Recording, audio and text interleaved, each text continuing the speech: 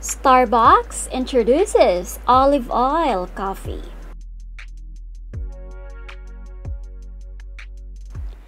How do you like your coffee? Sometimes it's not so easy to decide.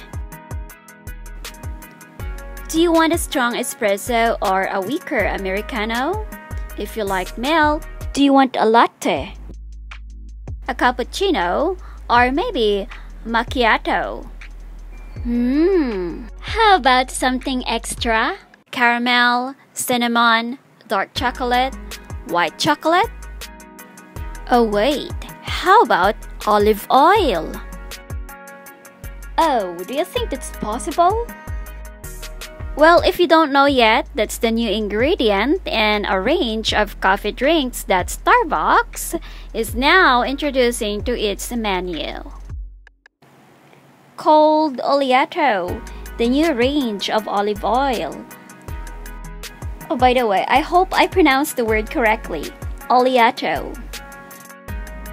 The olive oil coffee drinks is now on sale in Starbucks stores in Italy and will be introduced to the US this spring, later in this year.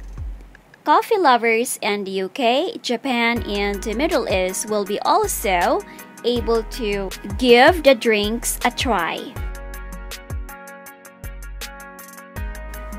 The new Oleate range of hot and cold drinks include a latte and an iced espresso, with Starbucks describing as smooth and buttery. They might be healthy too. Olive oil is believed to have a range of benefits. The CEO of Starbucks, Howard Schultz, says he got the idea on a visit to Sicily, where he learned that the local people have a spoonful of olive oil every day. Wow. This isn't the first time Italy gave Schultz a big idea. In 1983, a trip to Milan, he discovered Italian coffee culture and decided to bring that culture to Starbucks. Before that, Starbucks had sold coffee beans, but not drinks.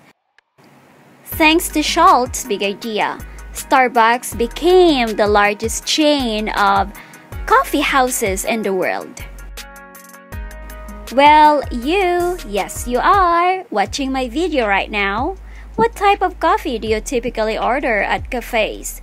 Please comment your answer below. And don't forget to subscribe to my channel.